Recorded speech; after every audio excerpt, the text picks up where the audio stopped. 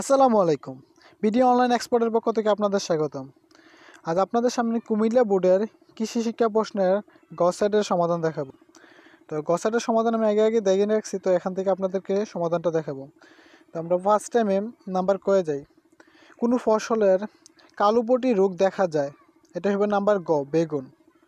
2 নম্বরে হলো স্বাভাবিক সীমা থেকে পিএইচের মান বেশি হলে পুকুরের পানিতে দিতে হবে, এখানে দিতে হবে নাম্বার গ, তার মানে অ্যামোনিয়া সালফেট এবং তেঁতুল মিশ্রিত পানি, নাম্বার গ। তারপর হলো 3 নম্বরে নিচের কোনটি ত্রিফলা, এখানে নাম্বার ক, থাকুনি, তুলসী, কালো মেঘ। তারপর হলো 4 নম্বরটা হলো উদ্দীপকে গবাদি পশুর কোন খাবারের কথা বলা হয়েছে, এখানে হলো সাইলেজ, নাম্বার গ। 5 হলো উদ্দীপকে উল্লিখিত বিশেষ পদ্ধতি ব্যবহারের উপাদানসমূহ হলো নাম্বার গ, মানে 2, 3, নেপিয়া এবং গিনি। তারপর নাম্বার 6, নিচের কোন মাছটি মৌসুমী পুকুরে চাষের উপযোগী, এর নাম্বার হলো ক, সিলভার কাপ। তারপর 7 নম্বর হলো মাটির গঠন ও প্রকৃতি অনুযায়ী 30টি কৃষি পরিবেশের অঞ্চলে কয় ভাগে ভাগ করা যায়, এর নাম্বার গ, 5টি। বীজের সচলতা এবং পরীক্ষার মাধ্যমে কি নির্ণয় করা হয়, এটা হলো নাম্বার ক, প্রতিকূল পরিবেশে অঙ্কুরোদ্গম ক্ষমতা।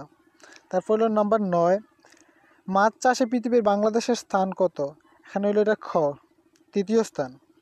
তারপর 10 নম্বর, কোন সবজি চাষে কম নাইট্রোজেন সারের প্রয়োজন হয়, এখানে হলো সিম, নাম্বার গ। তারপরে 11 নম্বরটা, পারিবারিক ব্রয়লার মুরগির খামারের নিচের কোন উৎপাদনটি চলমান খরচ সবচেয়ে কম, এটা হলো নাম্বার গ, পরিবহন। 12 হলো বাংলাদেশের কোন অঞ্চলে মাটিতে লবণাক্ততার প্রভাবে দ্রুত বাড়ছে, এটা দক্ষিণাঞ্চলে, নাম্বার খ। তারপর হলো নাম্বার 13, সাধারণত কোন সময় পুকুরের পানিতে অক্সিজেনের পরিমাণ কমে যায়, এটা হলো নাম্বার ক, সকালে।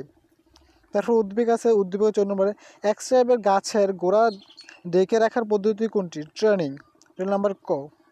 15 নম্বর, উক্ত পদ্ধতিতে সুবিধাগুলো হলো, এটা হলো নাম্বার গ, 3টাই। নাম্বার 16, ধানের গোড়ায় বসে এক ধরনের ফড়িং পোকা রস চষে খেলে কোন কীটনাশকের প্রয়োগ করতে হয়, এটা হলো নাম্বার গ, ম্যালাথিয়ন 5-7। নাম্বার 17, নিচের কোনটি আমিষ জাতীয় খাদ্য, এটা হলো নাম্বার গ। তারপরে 18, 1973 সালে কোন সংরক্ষণ আইন প্রতিষ্ঠিত হয়, এটা হলো বন, নাম্বার গ। নির্দিষ্ট সময় পর্যন্ত পানির নিচে থাকা অবস্থায় ধান গাছ মরে না যাওয়ার কারণ হলো, এখানে হলো নাম্বার গ, 1, 2, 3টাই। তারপর নাম্বার 20, কৃষির উন্নতশীল বৃদ্ধির কোন সমবায়টি অধিক কার্যকর, এটা হলো নাম্বার গ, কৃষি উৎপাদন সমবায়। তারপরে হলো 21 নম্বর, চিত্রে এ চিহ্নটি অংশটি কৃষি জমির বহুবিধি ব্যবহারের কি অংশ, এটা হলো নাম্বার গ, ডোবা। 22, উদ্দীপকে কৃষি জমিটিতে চাষ করা যায়, এটা হলো নাম্বার খ, এখানে খ হলে ধান এবং চিংড়ি। নাম্বার 23, পুকুরে কয়টি স্থান থেকে মাছের সম্পূরক খাদ্য দিতে হয়, এটা হলো নাম্বার খ, 3, 4। 24 নম্বর, পুকুরে মাছের রোগজনিত ঝুঁকি দেখা দিলে প্রথম কি করার প্রয়োজন, নাম্বার খ, চুন প্রয়োগ।